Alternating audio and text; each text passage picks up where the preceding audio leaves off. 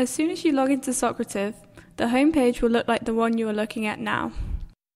In the home page, there are parts that are really important if you're planning to use Socrative during your lessons.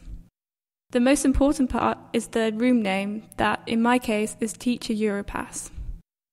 You will always find your room name at the top of your home page.